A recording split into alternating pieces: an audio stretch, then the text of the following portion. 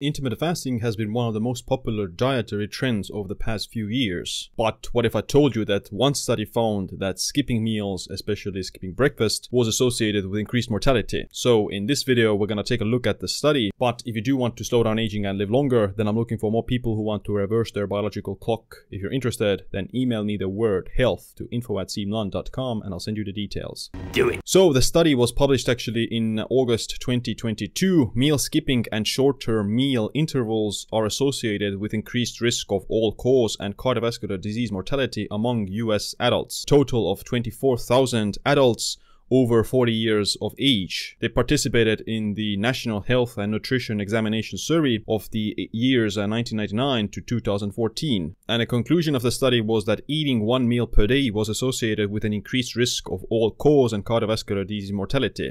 Skipping breakfast was associated with increased risk of cardiovascular disease mortality, whereas skipping lunch and dinner was associated with increased risk of all-cause mortality. Among participants with 3 meals per day, a meal interval of less than 4.5 hours in 2 adjunct meals was associated with higher all-cause mortality. Now, first of all, this is an epidemiology study, which means that it's a food questionnaire-based study, and we're gonna pretty much unravel the underlying reason why there was associated increased risk of mortality in the people who skipped meals and did intermittent fasting. So as you can see, there are 4 columns here: meal frequency, 1, 2, 3, and over 4 meals per day.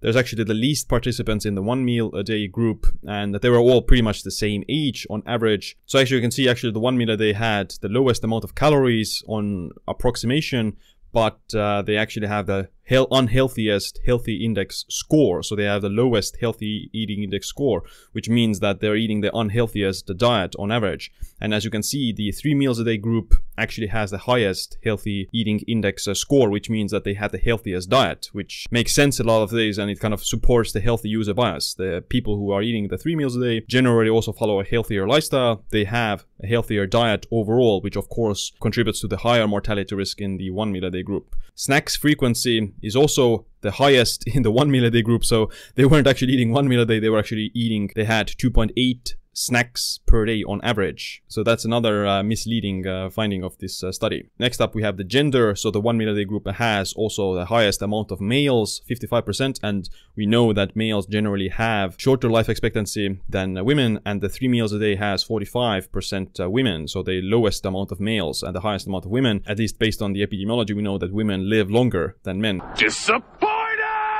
Looking at race and ethnicity, then we can find that there's also very big discrepancies between the groups. So the 1 meal a day group has the least amount of non-Hispanic whites and the highest amount of non-Hispanic blacks. Unfortunately, there is a higher or shorter life expectancy among non-Hispanic blacks, and the whites generally have a higher life expectancy. Education, so the 1 meal a day group also had the worst education, or the least amount of education. As you can see, less than high school diploma, 30%, versus the 3 meals a day group had only 15% of less than high school diploma, and college graduate or above, 60% versus 41%. So again, we know that education is a protective factor against mortality and all different kinds of diseases. If you're higher educated, you tend to follow a healthier lifestyle, you have higher income, you have higher socioeconomic status, and you just have better health as a result of that as well. So poverty is one of the biggest, let's say, risk factors for dying of any cause, which means they have less access to healthcare, they have less access to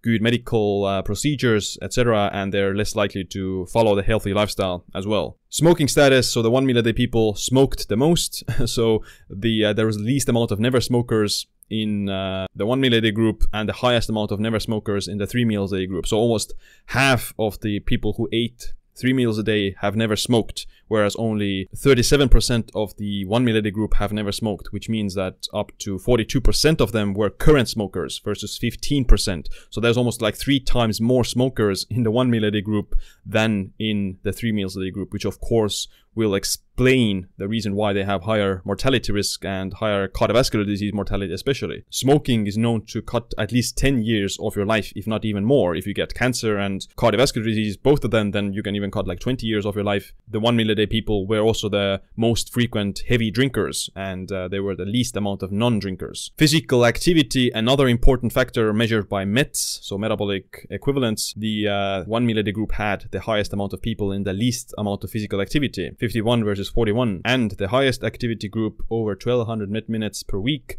39% versus 44%, which means that the 3 meals a day group had higher physical activity compared to the 1 meal a day group. Food insecurity, so 18.2 versus 7.1%, which means that, yeah, the 1 meal a day group had significantly higher food insecurity, which explains the poverty aspect, the lower socioeconomic status. So yeah, like the reason why they were eating 1 meal a day, and probably the reason why they were, you know, smoking more as well and consuming more alcohol, was because they didn't have actually food. It's a trap! So as you can see, this study has many holes in it, and it's definitely not like honest, in my opinion, to report that skipping meals, and I mean, it is honest by the sense that skipping meals is associated with increased mortality and increased cardiovascular disease mortality in this study, because they just looked at those people who, among the people who skipped meals, they had the worst eating habits, they were the heaviest smokers, heaviest drinkers, they were the least physically active, and they were also the poorest, the lowest education. So, I mean, it's, yeah, like it's associated with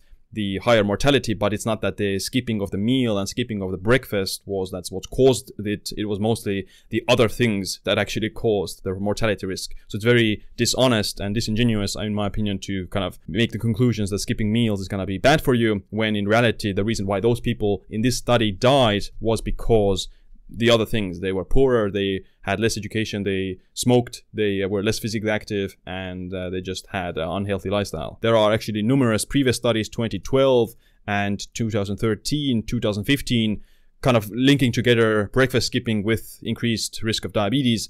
But if you look at all the like nuances of the studies, then you can find that it's, yeah, like those people who skip meals, they either overeat later in the day, they smoke, and they also just follow unhealthier lifestyle habits, or they just can't afford to eat that much, which is the reason why they died. I mean, they don't die to poverty, but poverty is what causes their, let's say, poorer health in a lot of ways. So the point of this video is that you don't have to necessarily fear that skipping meals is bad for you. Of course, there's another story about muscle mass and muscle maintenance, but it doesn't inherently increase your risk of mortality. Maybe in the elderly who are, let's say, 70 or 80 years old, for them, of course, I wouldn't recommend eating 1 meal a day or 2 meals a day. They need to be consuming more protein to maintain their body weight. And in the elderly people, lower body weights is actually associated with mortality through sarcopenia and just malnutrition. So the elderly certainly need to make sure that they do get adequate amounts of protein throughout the day, and preferably in like 3 meals. But someone who is in their 20s, 40s, even 50s probably has nothing to worry about that.